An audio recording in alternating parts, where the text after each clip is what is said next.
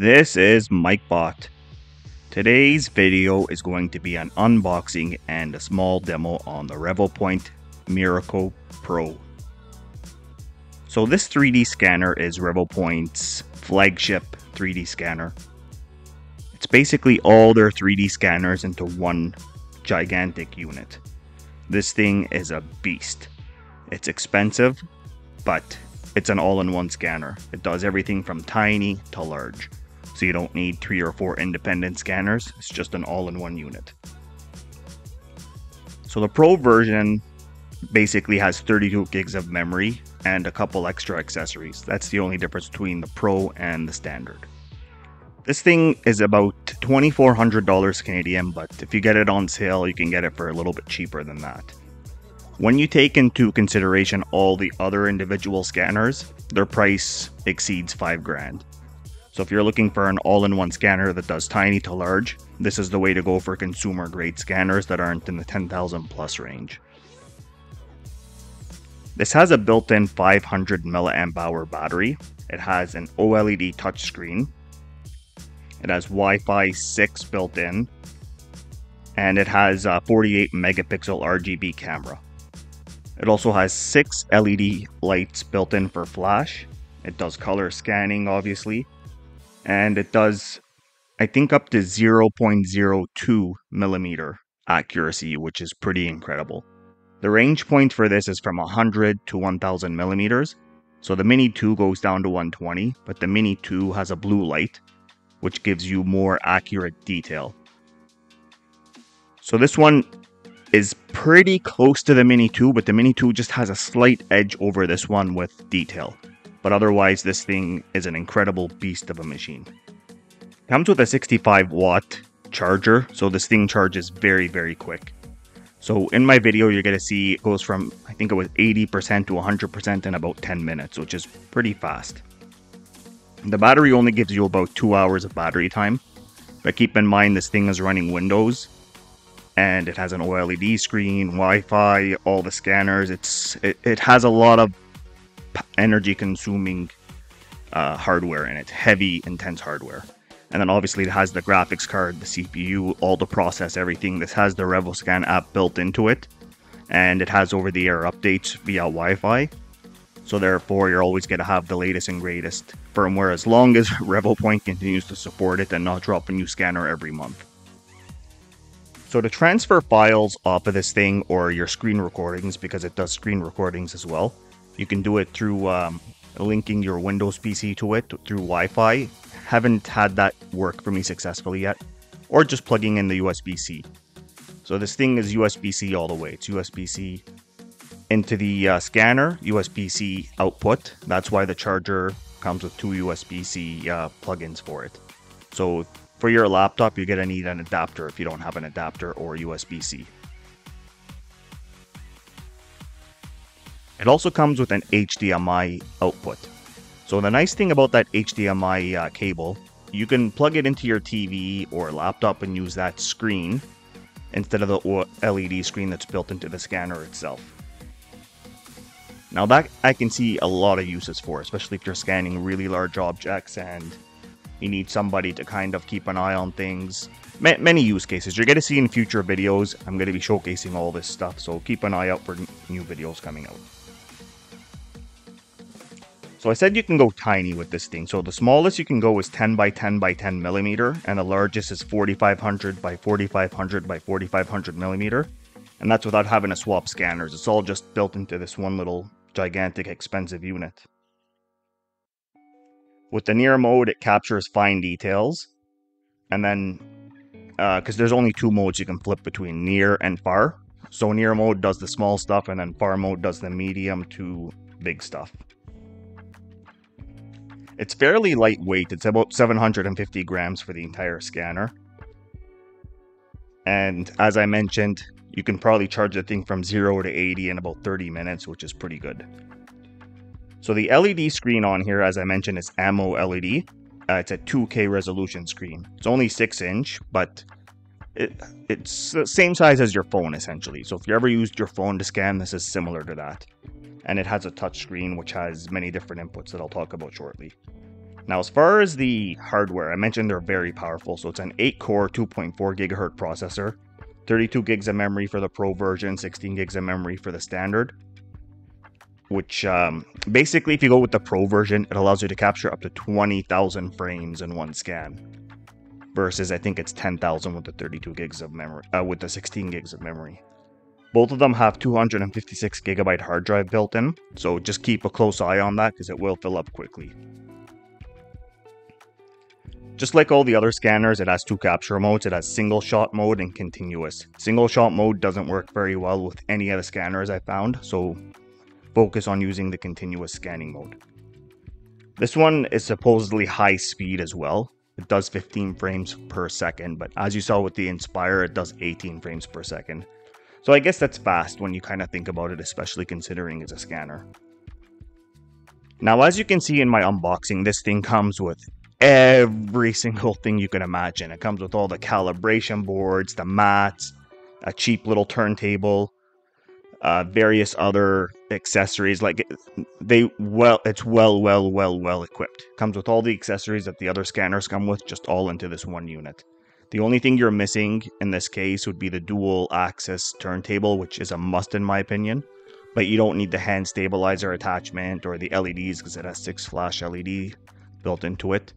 So I did purchase the LED separately for my other scanners, which was only $30, and a dual axis turntable was $150. So other than that, just the dual axis turntable, in my opinion, is all you're gonna need. This scanner is supposed to have like stabilization built into it anyway. So with that said, the IMU is a 9-axis scanning interface. It does 8K of color capture with the 48 megapixel camera, so it's kind of, they thought ahead in this case. Now, are you ever going to scan 8K resolution? I don't know. Some people might. I don't have a use case for it. To me, all I care about is the 0.02 millimeter precision and the 0.05 millimeter accuracy. That's what I care about personally. So another nice thing with the screen is that it's extremely sensitive and you can flip it. And that's a big plus. You can flip it up to 180 degrees. So it's not a full turn, but it still gives you flexibility, which is nice. They thought of almost everything with this thing. So on the touch screen, I mentioned that there are various gestures that you're going to need to learn how to use. Now you're going to see in my demo, in this video, I did 2 or 3 demos, but I don't explain everything. But I did do a screen recording with the demo, so you'll kind of see how the quick little process works. There will be a full in-depth review and full in-depth demo coming soon, and I'm going to compare it to the Mini 2 Revopoint scanner. So in the settings tab on the scanner itself, you're very limited to what you can do. So you have your storage, the Wi-Fi, the screen rotation, the screenshot, the screen recording, the power off button, and then the volume and the brightness. With the touchscreen, you basically have 4 ways to use it. So there's 1 finger swipe mode, then you have pinch to zoom, 2 finger drag, and 1 finger drag. So the reason I'm mentioning those, you're gonna need those when you're doing the editing. If you're used to using a mouse, then it's going to be a bit of a learning curve, but I find it's more accurate using your finger anyway, to some degree. For those of you that are scanning with your phones, you probably already know how to edit with your phones. So when you are scanning in near mode, you need to be about 18 centimeters away, and you're going to see in the demo I'm kind of struggling with that at first because I didn't know that when I was doing it. I did get 1 or 2 good captures and then a bunch of bad ones. I uploaded the most relevant videos in the small demo that I'm doing. So just like with the Revo 5 scan app that you have on Windows, this is identical to it, just built into this unit. So you have your auto exposure, it tells you when it's underexposed, overexposed. Every setting you have in RevoScan is built into this thing. So with the RevoScan as well, you can edit your model directly on this. So let's say you're doing a scan somewhere and you want to edit everything on the spot, then transfer it to the customer right then and there. You can do it all from this without carrying your laptop with you. It's a fully portable device, all-in-one powerhouse of a unit. It takes away the need for a laptop, a cell phone, and a desktop. Now, with the exception that you're going to need those to transfer the files afterwards. Once you transfer the files, they're going to be your typical PLY scanner files that you need to convert into an OBJ or an STL or a 3MF so you can print it, assuming you're going to print it and not put it into CAD software to edit. So the RevoScan software has the one-tap edit. I don't know what previous software was like, but I know this was probably one of the biggest requested things for these scanners, and they included that built into this machine as well, which is really nice. So the beauty of that is it takes away a lot of the guesswork and a lot of the issues that you have if you were to do everything manually. The software update is under settings, and as you can see in my video, you only have one update to apply, but I'm sure they're going to have more down the road, so try to keep up with those. There's also an auto shutdown button. I think for after 10 minutes it auto shuts down the entire device to save battery power, but get into the habit of shutting it down when you're not using it to preserve the battery, because it drains the battery really quick. So some tips when you're scanning. When you're using marker mode, you're going to need to mark up your object very well. You want to mark up all the detailed stuff on the object. If you use the markers that's just built in onto the turntable, it's going to cause issues, I find. So if you're using marker mode, actually mark up your model with the markers. That's probably the best tip I can give you. Otherwise, it's a lot of trial and error, and you need to kind of figure out what you're doing as you go. There's no set way of 3D scanning. It's kind of learn as you go kind of thing. And that's basically it. So I've explained everything at a very high level, gone over the settings, gone over the specs of the device, and I've included some demos for you. So I did 3 demos here. I did one of a shiny reflective object that I've been having a hell of a time scanning. I did one of the bust that came in the package. As you can see, as you saw in the unboxing, it's tons and tons of stuff are included. And then I did one of the front bumper of my car. I tried to do one of my fan in the house, but it's black, and as we know with 3D scanning, it doesn't like dark objects, reflective objects, or transparent objects. But I'm surprised I was able to scan my car, because the other scanners weren't able to work outdoors at all. And by the other scanners, I mean the Inspire, the Pop 2, and the Mini 2.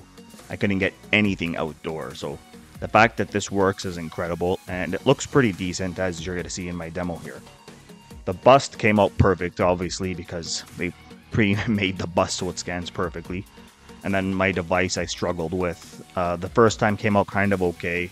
The next 3-4 times were a disaster, and off camera it came out okay again. So the customer won't let me apply paint to it, unfortunately, so I'm gonna have to try to figure out how to get that scan working with this reflective object. There are a few things you want to print for this scanner. There's a lens cover you can print. There are feet to have it stand that you can print. There's a little device that makes every what do you call it there, like there's a scanning box that you can print as well. Highly recommend you print that. And then there's even an adapter that allows you to basically take the big plate they give you and put it on the small turntable. So those are the 3 must-print things in my opinion. Lens cover, the legs, and the turntable adapter. The scanning box, I got it myself. I recommend you do as well, but it's not a must. And those are maybe the best attachments to get for this thing. Don't need to buy anything else other than the dual-axis turntable, which I think is very important. So anyway, that's it for today's video. If you have any questions or comments, please leave them below. If you enjoyed this video, hit that like button. If you didn't like it, let me know why. And make sure you check out my Patreon. I'm going to be putting on some really cool stuff. All the 3D scanning stuff will go on there before it goes on YouTube.